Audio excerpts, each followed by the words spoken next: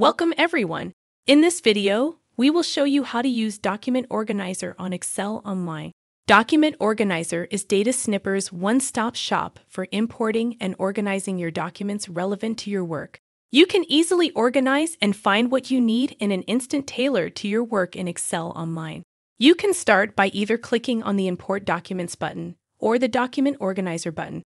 In the Document Organizer, you also have the option to import entire folders. You can do so by either clicking Import Folder or simply by dragging and dropping your relevant folders here.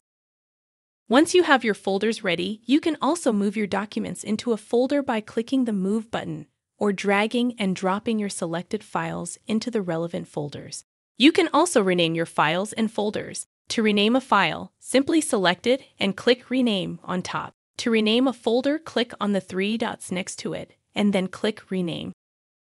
You can also reduce the workbook's file size by removing documents via the Document Organizer. All you need to do is select the documents you want to delete and click Remove.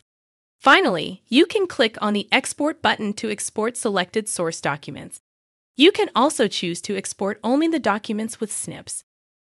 Thank you for watching this introduction to importing documents on Excel Online. If you want to explore further, click on Learn on the DataSnipper ribbon to access our knowledge base. Happy snipping!